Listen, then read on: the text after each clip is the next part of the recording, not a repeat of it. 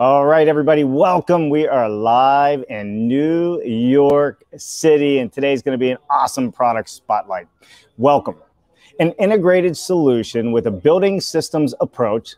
Please welcome today architect Michael Mathews on Dave Cooper Live. With national experience in project due diligence, entitlement, design, finance, construction, and construction management, he has delivered over 5,000 units to the markets in Los Angeles, San Diego, San Francisco, Bay Area, the Southern California regions, Texas, New York, and Orlando metropolitan areas. Seeing a need in the market, Michael founded a new company called ASSEMBLAGE Works, a multidisciplinary firm fully dedicated to the use of the modern methods of construction, including prefabrication, mass timber, and volumetric modular units. Through the use of the innovative design and delivery techniques, ASSEMBLAGE Works will execute highly sustainable products that provide value at the highest level for their clients, provide predictability and clarity to their construction partners, and deliver products that are sustainable and livable for future generations. What does it take to bring this 360-degree approach together? How does the architect lead the owner and the general contractor to and through a successful systems-built project? Well, we're going to get into all that today, but first we need to give a big shout out to our sponsors. So thank you to Ben Hershey, Forward Solutions Group, for allowing us to deliver all of these examples of construction innovation. Forward Solutions Group is successfully driving companies to succeed where others have failed. If you want to find out more about Forward, reach out to Mr. Ben Hershey at ben@forwardsolutionsgroup.com. And another big shout out to Howick Ltd. Howick has a long history in innovation in cold form steel manufacturing and produces innovative precision roll forming technology for customers throughout the U.S. and the world. Check out their machines buyer guide for offsite modular construction, fast built construction with light steel for framing.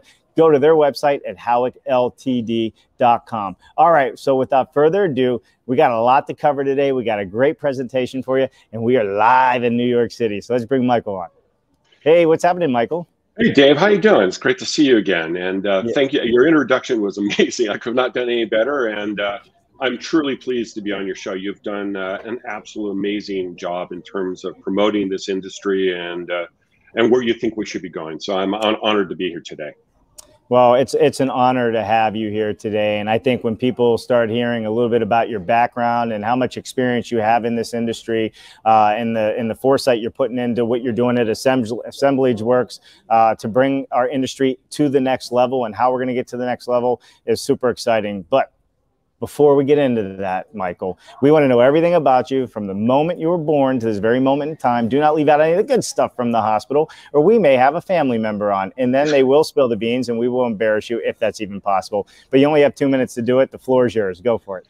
Okay, I'm going to see if I can roll through this. So, well, obviously, yes, born here in Los Angeles, been a native Angelino for almost 50 years.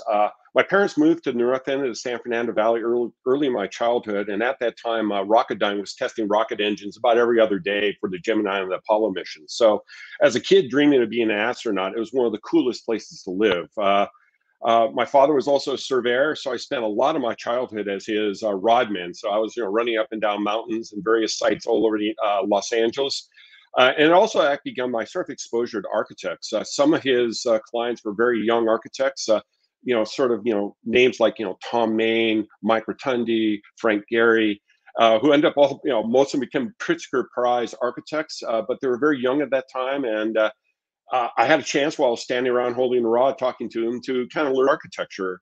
Went John F. Kennedy High School. This is some of the small things you want to know. Played track and football. My only claim to fame in terms of my athletic worlds is I had my hand nearly removed by John Elway, who was the quarterback for our arch nemesis high school. I had a technical drafting teacher also in high school tell me that I was never going to make an architecture school because I never took his drafting class. Well, being all kinds of stubborn, about 2 years later, I was accepted into the USC School of Architecture Advanced Placement Program, where I was able to skip the first of 5 years of architecture school and never looked back since. During the summers, I worked for a local architect that was one of the very first architect developers in Los Angeles. And so I spent my summers really, in essence, drawing during the day and working in the construction sites during the weekends. And that kind of sort of set the seed for the rest of, frankly, for the rest of my career. Moreover, during my senior year, I lived in Rome as a part of the Scholar in Residence program and studied urban design and construction techniques of the Renaissance and the Baroque architecture period. And I was also in Italy when Italy won, in Rome when Italy won the World Cup. So that was insane to be there. Once I graduated, I was one of the very first early firms I worked with is Buff and Henley, which was the case study architects, a part of the John Intenza book. And they had won, probably 20 or 30 AIA awards for design through their period of time of their existence. And they also, again, had a very unusual practice. They acted as an owner-builder for all of their projects. So over the 4 years I was with them, I worked in the field in the morning and I drew in the afternoons. And over those 4 years, I probably helped them design, document, and build nearly a dozen custom homes throughout California. Yeah. So it was something, working with grizzly old subs and really learning the idea from time reinforcement to actually putting things in.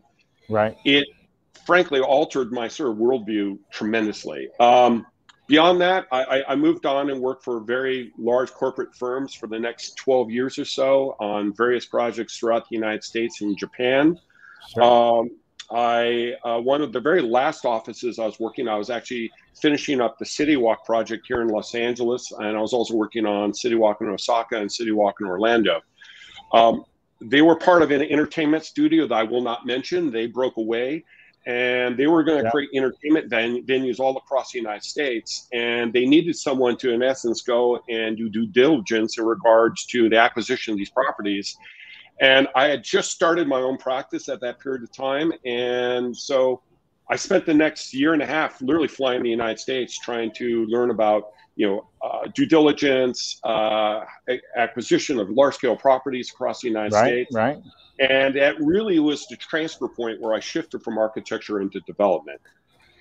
From there, I worked some of the largest development groups across the United States. I worked for the Clarett Group in New York. I worked for Forest City on multiple projects across the United States. I was part of the KB Urban executive team that did the Ritz-Carlton Tower at LA Live. So, then at sort of the end of this period of the last 20 years, I was also running a pre-construction division for a major regional general contractor. Where I was in essence trying to tie BIM and 3D modeling and utilizing my architectural experience to tie into the new workflows that a lot of these new sort of, GC-oriented programs are trying to be integrated within this general contractor. So you have no experience, is what you're telling me? No, not really. No. Or maybe I'm just schizophrenic. I'm really not sure. But about 5 years ago, I wanted to get out of the corporate development environment and actually start my own company. And for the last 5 years, I've been working up and down the West Coast on multiple ground up projects and also value add projects and this is really where I ran into modular. I was approached by a small scale affordable developer, and he wanted to do modular. And I said, okay, well, look, I'll do your modular project, but I got to know everything and anything about this because, if I'm going to do this and do this right, I just can't go in and completely do this in kind of a sort of half-baked manner. So that really, in essence, started the kernel of the notion of what Assemblage Works is and what I wanted to do, because what I saw from the very initiation of working on these three different projects, two up in the Bay Area and one down here, was that there was a highly fragmented, highly siloed basis.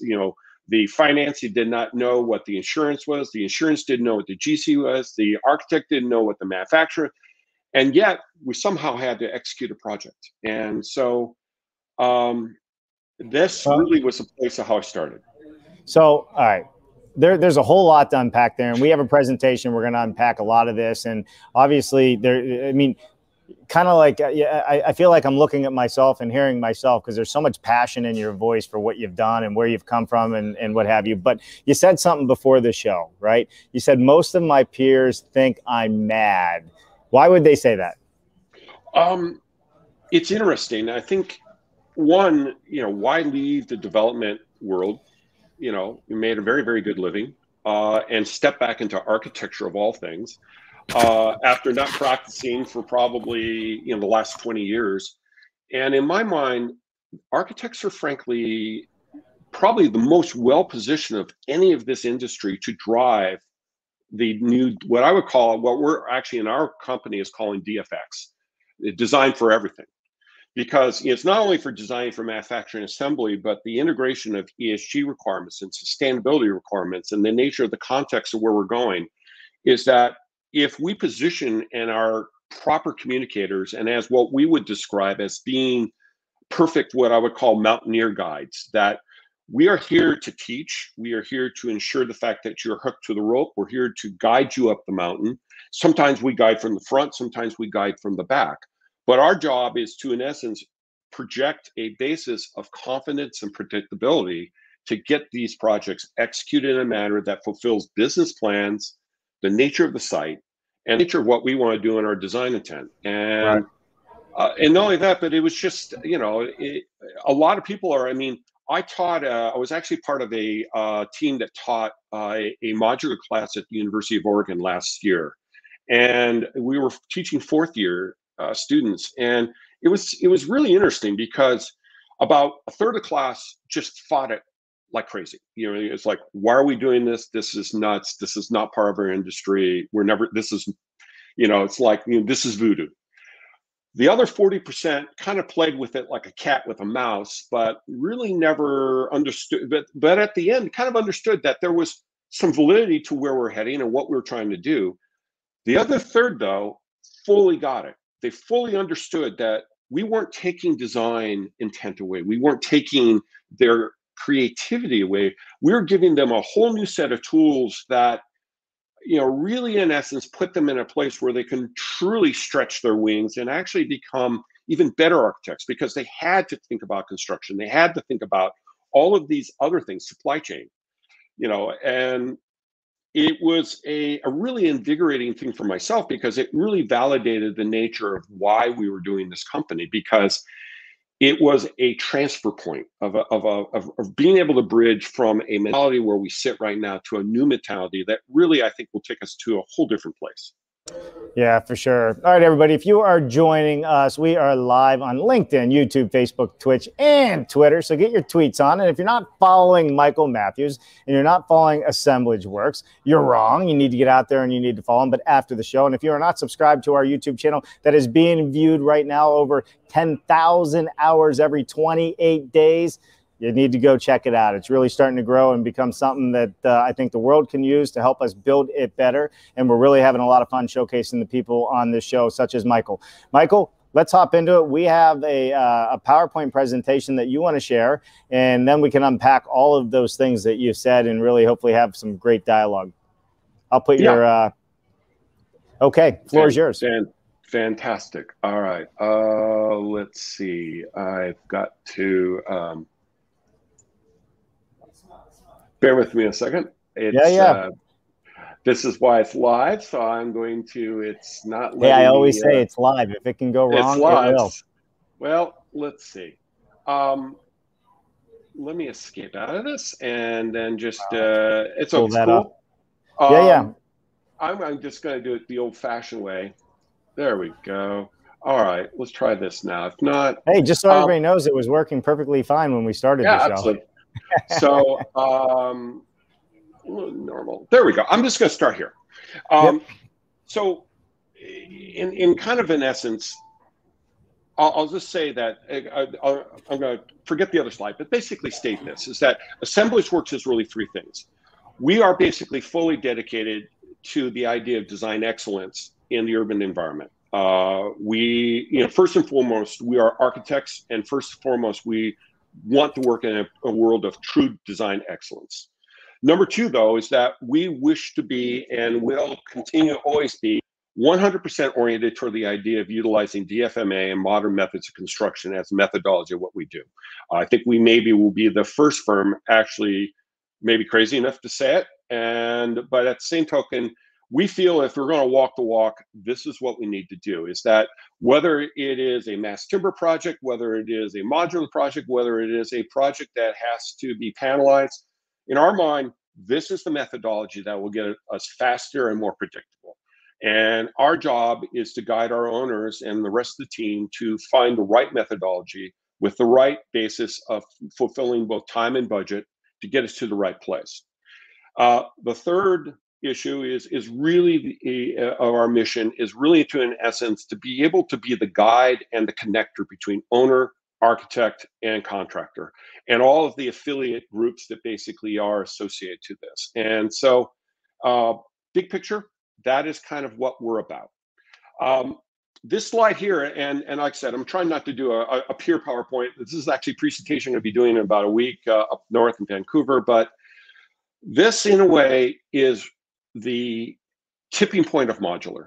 I use this slide, not one, it defines the nature of it defines the nature of our housing deficit, especially here on the West Coast. And you can see that right at the breakout point of the Great Recession was really where everything went completely awry and where we had lost probably 45 to 50% of our housing production. And we have never reached it since. The other instance, though, the other, and I think the thing that frankly is a tipping point is that at this time, the A&E, the restructuring of the banking industry froze debt and equity for nearly almost 3 years. It gutted all of the skilled labor and the experienced project management in the A, the E, and the C sectors. And frankly, it's never recovered. And thirdly, it irreversibly changed the lending practice for developers for all asset classes across the United States. And thus you can see, and not only that, but I'll point a couple other things that happened.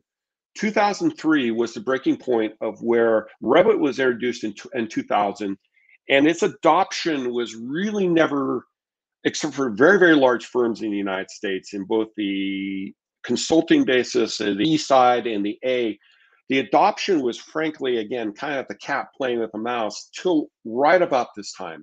And really what happened is that we were gutted of our entire senior staff.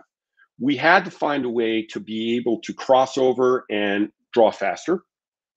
I'll put those in quotations, draw more effectively. And the only talent I had was all this new talent coming out of school because my entire upper echelon was gutted. And that's really where the breakover point, where the full adoption of BIM, whether it is Revit or whether it's ArchiCAD, was really adopted right at that point where firms were reduced. We had to kind of restructure stuff. We had to rethink how we're going to operate. And that was the point we started to do it. And it is only at that time where we would start to re-looking at how architecture is related to the nature of how we model in 3D, and then how do we use this tool.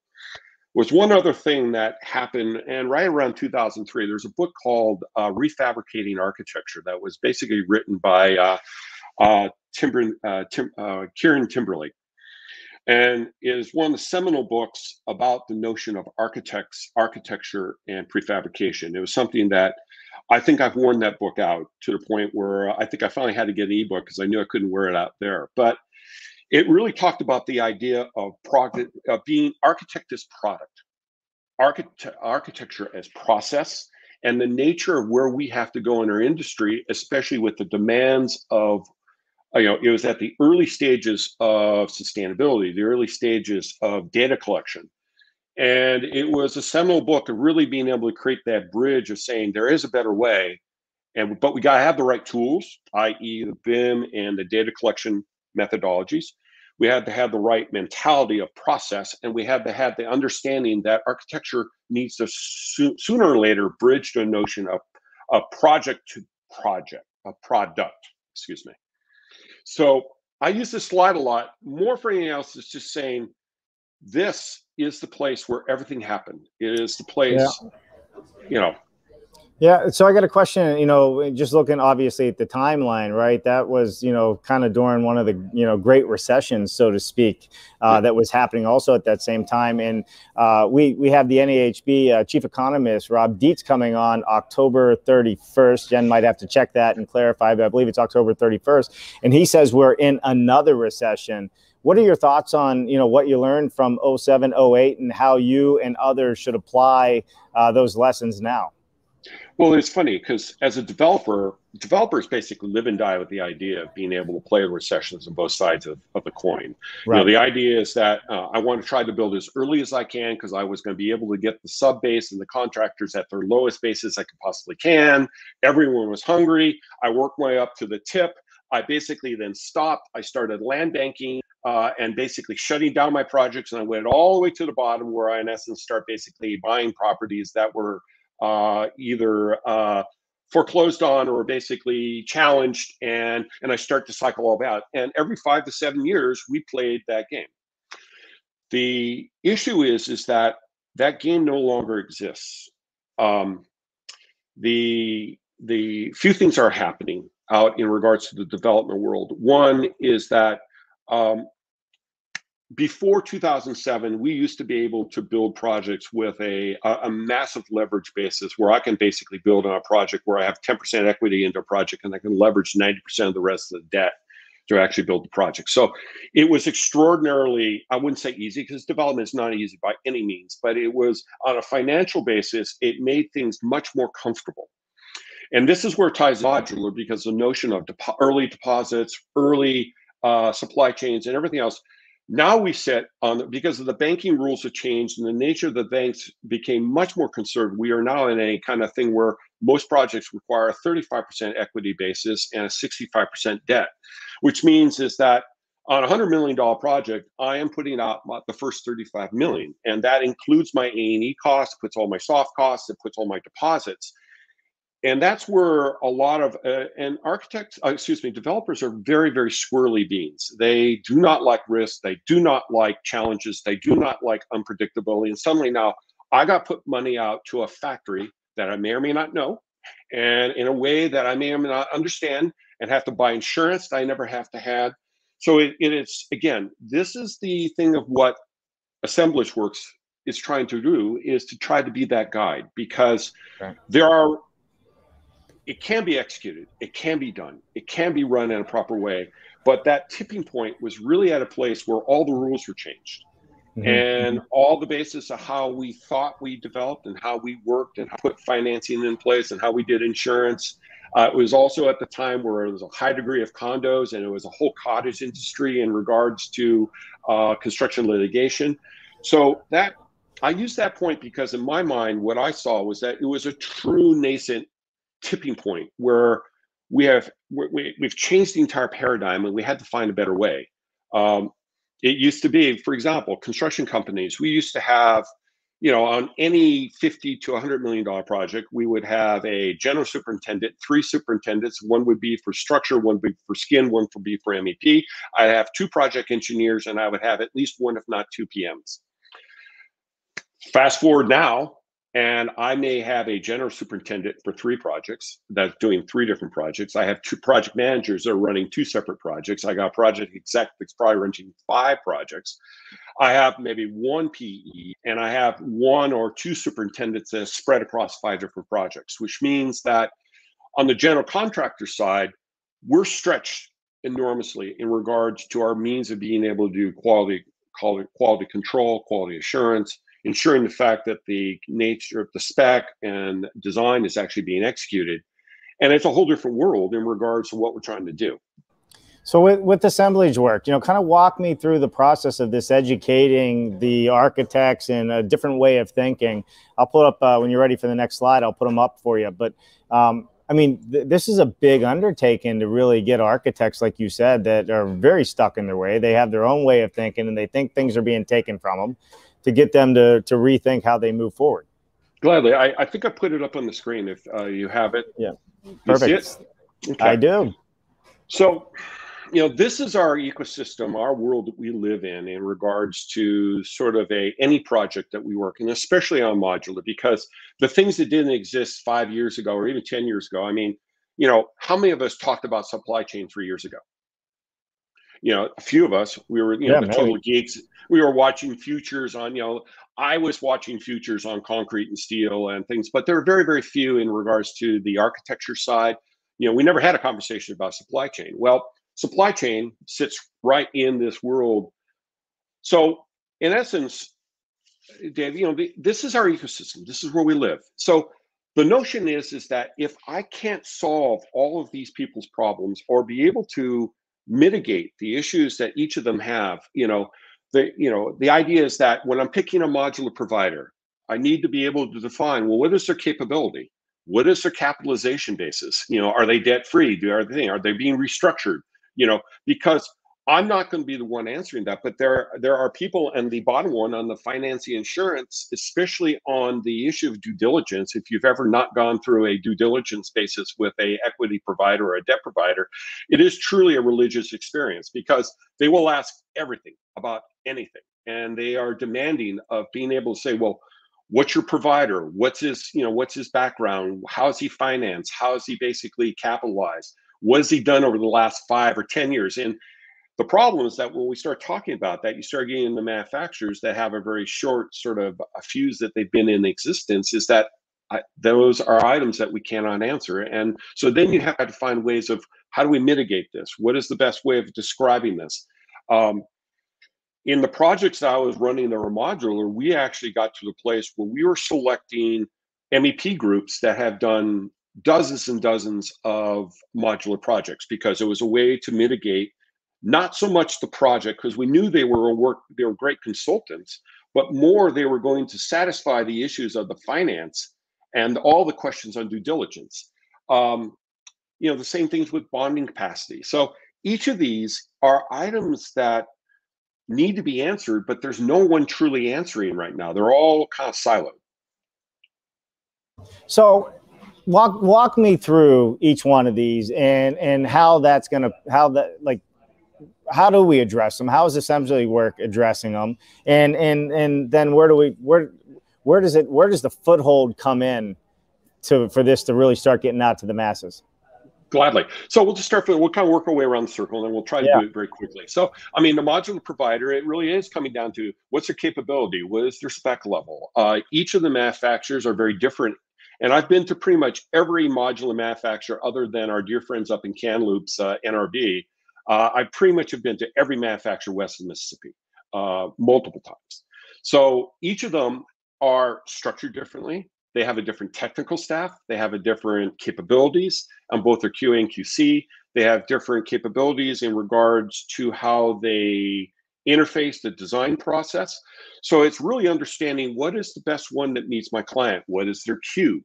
Where do I fit within their queue basis in regards to being able to accept the dance, and where that's, what are their deposit capabilities? A lot of the things that we start dancing with is bonding capacity. They bond, can they not bond? As I move further down, the authority having jurisdiction. I mean, in essence, here in the state of California, we work with the state of California, and we work with the various localized ASJs. What I've actually done in a lot of my entitlement projects and the projects I was running as a developer, and now what I'm planning to do, what we do all the time here in ASSEMBLAGE Works, is we integrate all of our reports with modular built into them.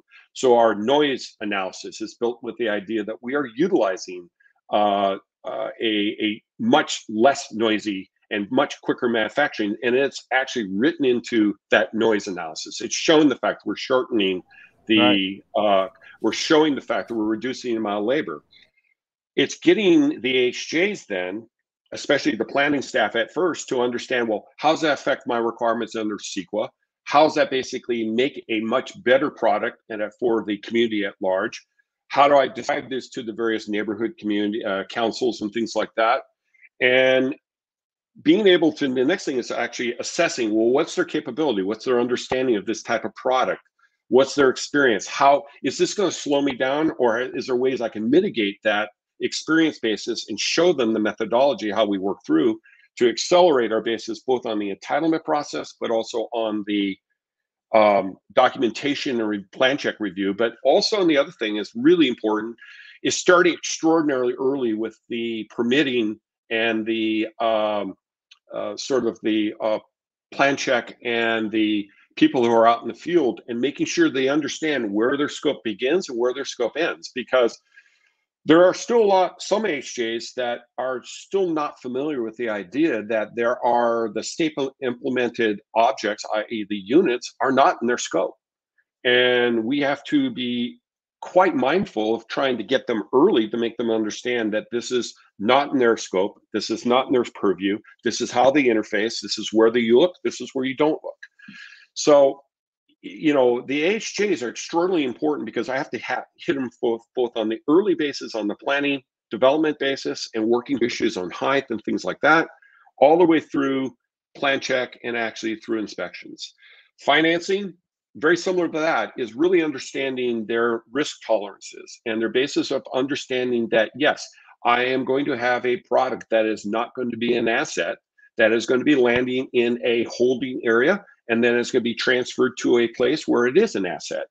And we've actually worked with a lot of different groups that are creating what I'll call mezzanine bridge financing to take some of that, I would say, fear-based lending practices away, so that in essence, we either the GC or another entity is in essence creating a mezzanine form of financing to bridge the gap financing to get you in terms of your deposits and everything else. So builder's risk is now becoming a very big issue in regards to writing what I would call water mitigation programs, because a lot of our things that we have hit over the last year or two in terms of large claims had to do with the fact that there was not a true process built in place at the very beginning of the project on how I was going to mitigate water and water intrusion into my project as I set them.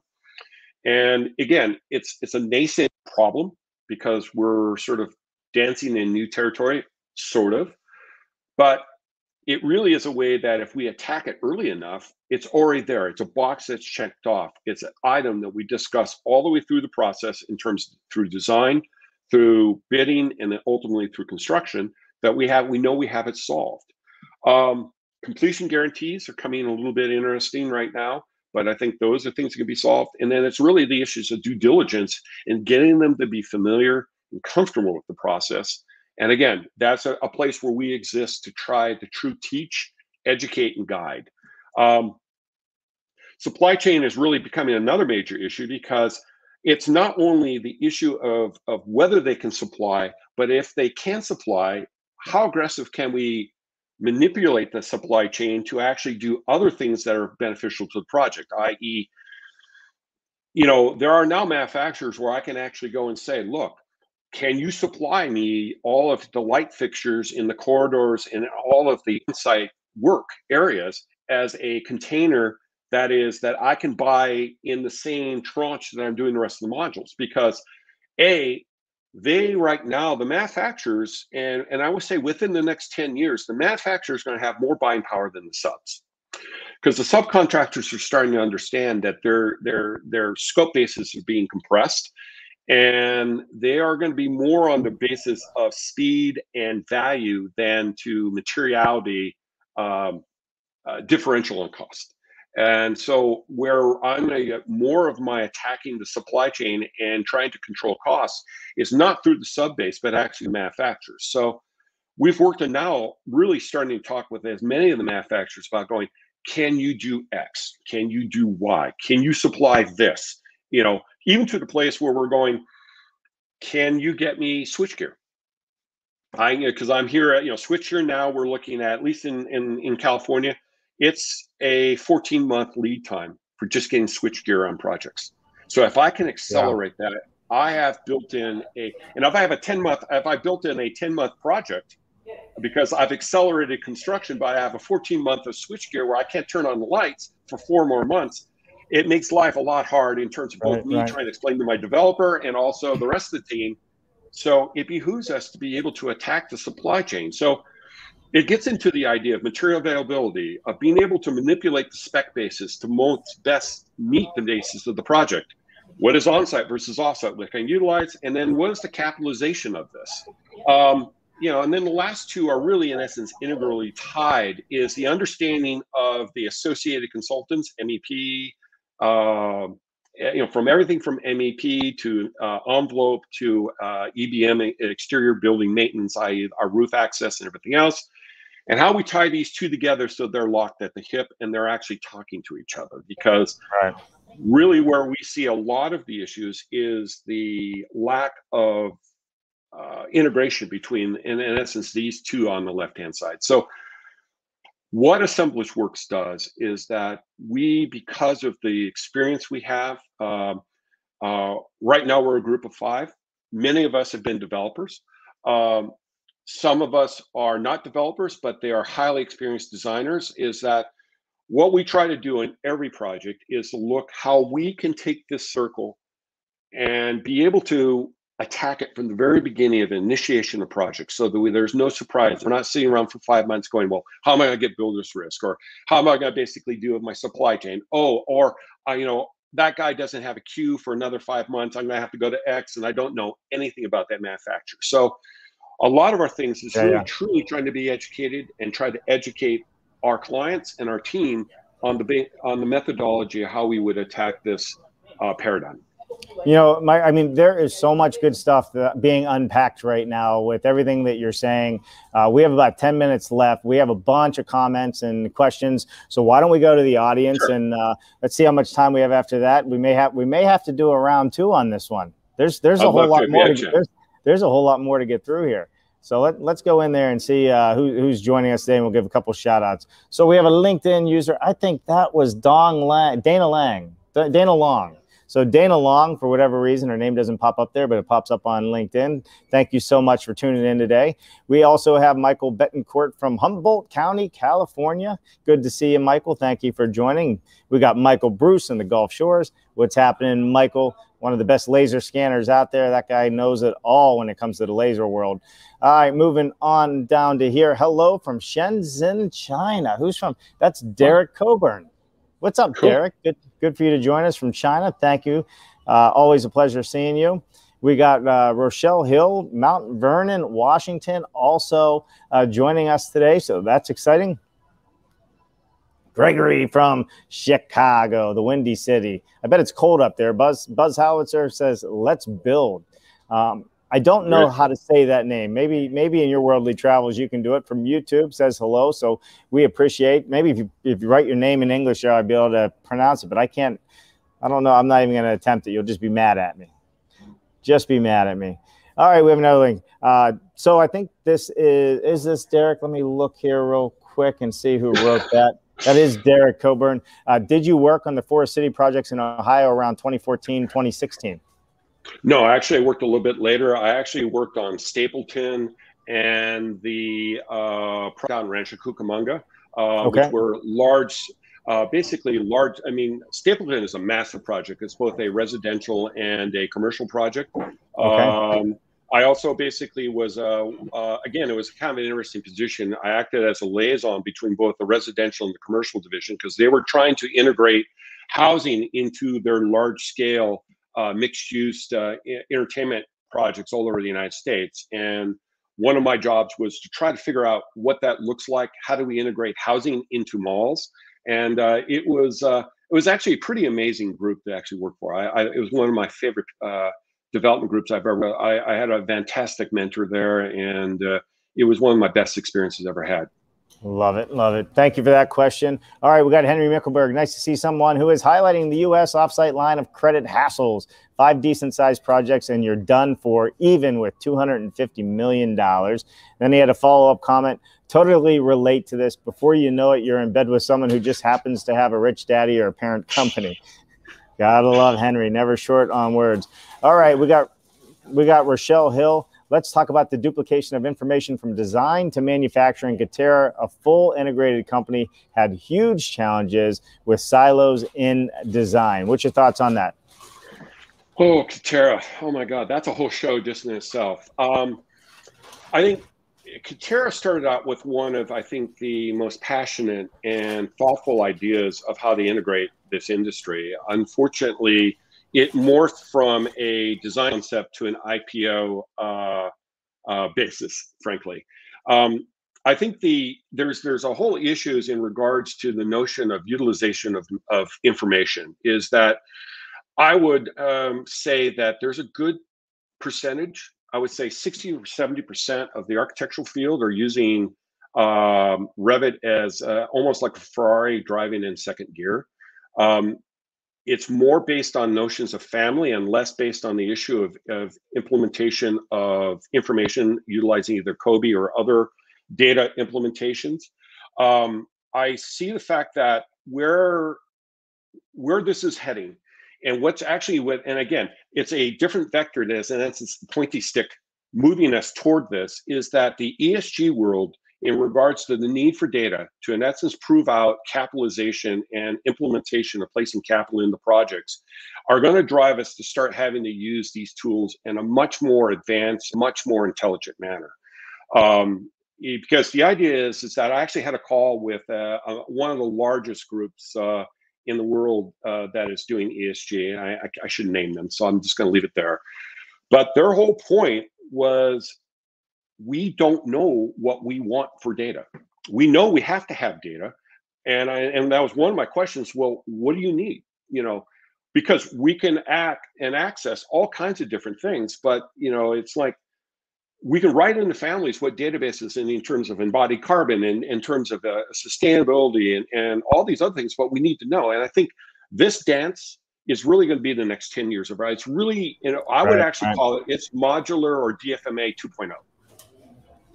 Modular or DfMA 2.0. You heard it here, everybody. All right, here's we got 2 more comments and questions. How does Assemblage work? Break down the silos between designers, GCs, and owners, and we got about 4 minutes left. Okay, very quickly. One, we basically, all of our projects are oriented with the idea that we do design build or we do an IPD basis. We're willing to actually assemble, take along risk, unlike a lot of architectural firms. The other thing is that we, because of our development experience and the nature of what's done in the past, we very much try to integrate at the very beginning and create a pathway and a set of processes to walk our owners through how we wish to work, how we want to work, what does success look like, what does the pro forma and their business plan look like to our success. And it's a very different methodology than just, hey, let's go draw something, you know, here is a yield study, and you know, let's take it to the next step. We're much more into the idea of asking very, very hard questions at the very beginning of what success looks like, how we utilize modular or DfMA to our success, what is it to your benefit, and then we create, in essence, a series of stair-step access points to how we progress the project. Absolutely, absolutely. So Henry Mickelberg does say massive state of the industry, insightful brain dump, needs a round 2 DC, and we're going to do that. And this is the last question we're going to take from Peter Molinar. And Peter says, are these dwellings built to be airtight, well insulated, properly ventilated, quiet, and comfortable? Yes, we're looking at multiple passive house projects.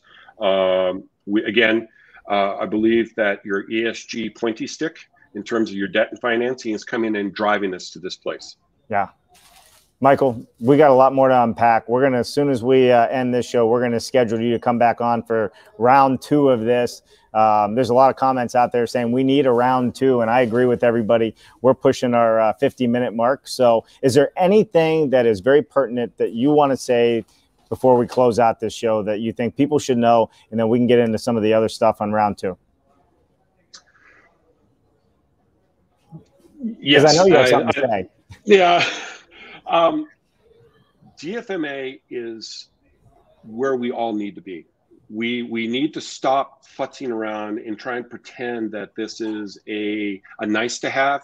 This is something that we need, and that's why we did what we did. We decided unequivocally to state that we are a fully DfMA company because we have to be. It's the only way that we are going to solve pretty much most of the problems that are facing within our industry, and it's frankly the only way that we can make our owners successful. Yeah, perfect.